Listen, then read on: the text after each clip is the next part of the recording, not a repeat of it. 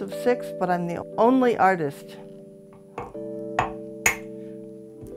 I first started out in college. I didn't really have any intention of being an artist.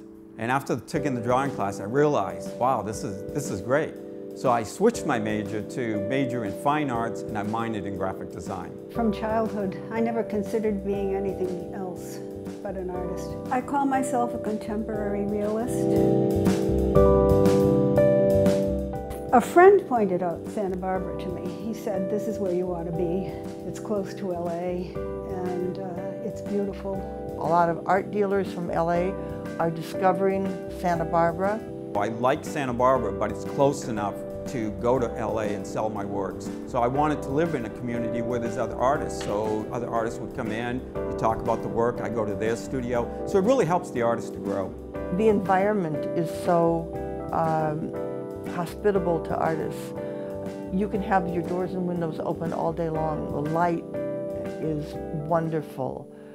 The temperature is nice, so you're not all constrained and bundled by the weather. Santa Barbara has the 5th largest population of artists, people who declare themselves artists professionally, in the country, which is pretty impressive. It's hard to get into galleries because galleries have a stable of artists, and if they can't sell their work, they're not going to take on any new artists. So artists are trying to find a way to generate sales and to get exposure. Unfortunately, there's not a lot of galleries here. And that's why Studio Artists was founded. I was on the original board that started the organization, and we started it to put Santa Barbara on the map as an art destination.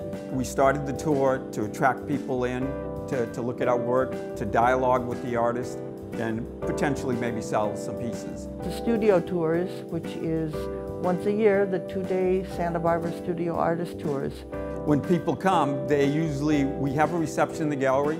Each artist has one piece in the gallery, so they buy their ticket and they can look at their work and figure out their route and which artist they would like to see. This way, you can get one-on-one with an artist and talk, ask questions, see where they create.